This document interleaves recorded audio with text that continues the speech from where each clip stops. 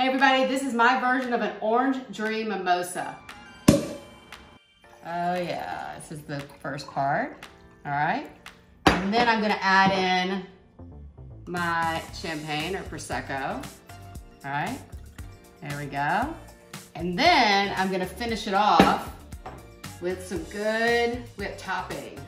And this just reminds me of childhood. Not drinking a mimosa, but eating a Dreamcicle. There we go. And then I'm gonna stick on my garnish here. Look at that. Now this is my version of an Orange Dream Mimosa. Get that in there, really good, stir it in. Champagne's making it overflow a little bit. That's the fun part of it. So you just gotta capture it.